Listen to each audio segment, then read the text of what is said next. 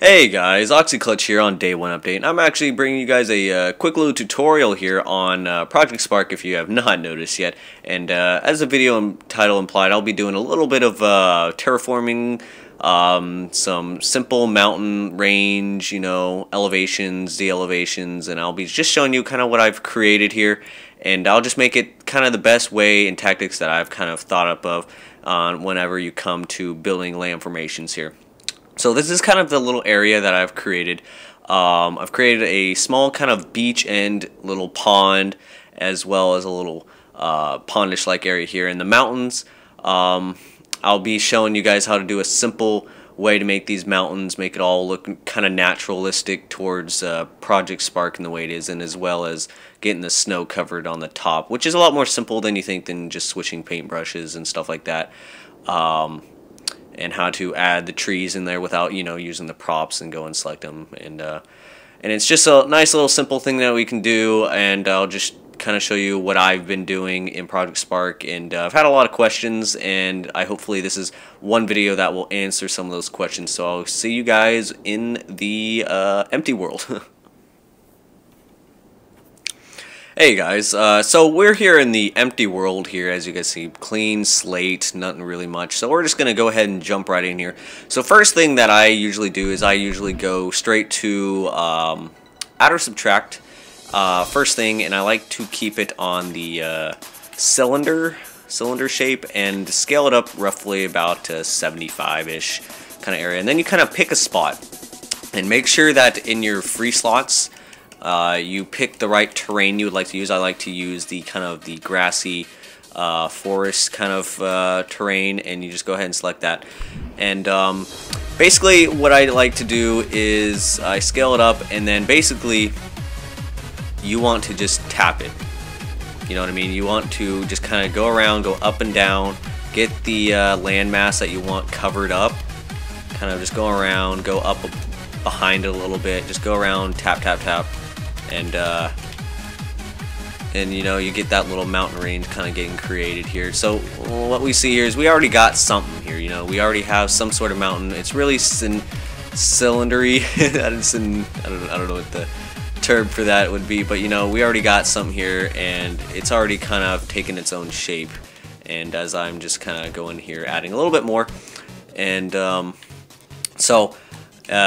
like I said, same thing. I'm just gonna be adding like a little backdrop here, so we can create our little pond. I'll be basically just copying what I did in the first part of the video that you saw, that kind of world looking thing.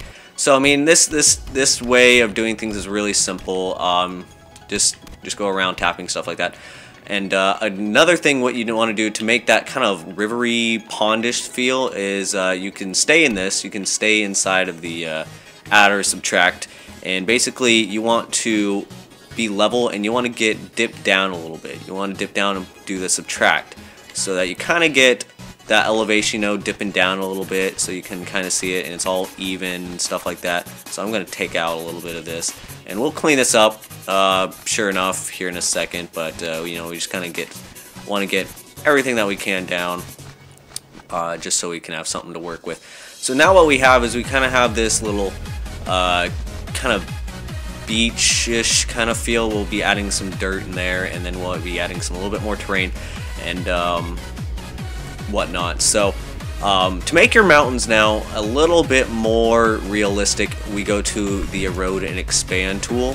And what I really stress about this is, while this eagerly saves, is you want to very much just go around and tap it. So pretty much the name of the game here is going around, very quickly tap stuff, so it kind of takes its shape. And remember to just go up and down all around. You can hold it a little bit more up top, get a little bit more elevation going on. But when you're around here on the edges of each different elevated area, you'll really want to just tap the button, so that our mountain will get a little bit more realistic and natural looking. So now what we got is something that's a lot less and looks a lot less circular and stuff like that. And so that's pretty much what we got without painting it right now. We'll go into painting it here in just a little bit, and Here, I'm gonna go ahead and do this to the other side as well, so I will be right back.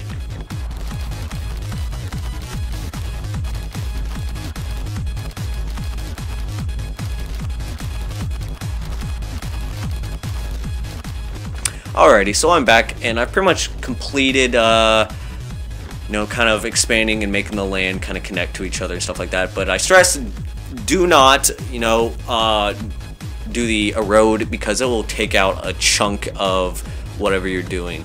So basically, right here, we already have kind of like a beach end style thing. So basically, I grabbed the paintbrush tool now, and I kind of want a beach. So basically is I scroll over to the template from this, and I just kind of put in some dirt, you know, trying to make it, since we don't really have like I don't have the desert theme at least yet, so I can't really add sand, but you know, it works just as fine. So we kind of have dirt right there just in this little area, and a good thing right here is called it kind of looks like little stones that you'd see in water. So I like to just go around and add this in the watery sections, and it really makes it look, I'd say, pretty much like what you're kind of looking for in the bottom of some water.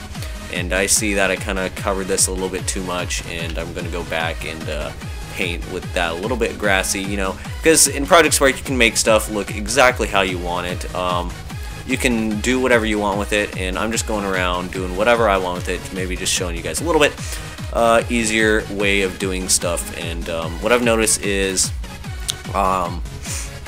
definitely do grass on the ground. Don't do grass on the side of mountains, because it will look kind of like that, and that may necessarily not be what you're going for, as it saves again. I kind of like the, if I can freaking get the right, kind of like the mountains kind of looking like that. So basically that's what we have right now, and we are going to continue going around. That's pretty much the basic tutorial that I have here, but I'll be adding on to this. And you know, pretty sure you know the paintbrush and stuff like that. You can do little dirt trails and just, you know, adding a little bit. And if you want to get your land a little bit more elevated, definitely go to the expand tool and just kind of hold in a little bit, you know, just tap it. Tapping is probably the best option you have whenever you want to come to land and creating little different land formations. Tapping is definitely something that really works best for me, because I mean, if you hold it down, you really get something you probably don't want. But this looks more natural, and now as I paint this here, it definitely looks really realistic, and you can apply this to your map or whatever that you're doing and what game mode you're creating, and it's really clean and easy way of doing things. And so basically just clean this up, and if you want to add this, like the snow backdrop on top of the mountains, it's nice and easy. Due to the elevated of nature, all you have to do is kind of just, like I said, just tap it or drag it. Depends on how much snow you want. But at the top of these mountains, you can add your snow just by being up top. You don't have to switch anything. And the lower you get, the more greenery you're gonna get. So if you don't really want that many trees, you know, you just gotta tap it again. You know what I mean? So if you want a tree right there, you're usually, whenever you're tapping it, you're gonna get a tree, regardlessly if you're down low. So if you don't want that tree there, or at least a surplus of trees, just go ahead and just tap it. And what I'm doing around here is I'm not holding it down, I'm just tap. So that's what I found the easiest way of doing things, and it's probably the easiest way. So you got to remember, just once you go from the cylinders, you want to go erode and expand everything, you know, just by tapping it. So I'll just add a little dirt path here, just kind of going out. And this you can just hold down or whatever you want to do. It's just a dirt path. So this has been Auxi Klutch on DayOneUpdate. Be sure to like, comment, and subscribe, and I'll see you guys next time.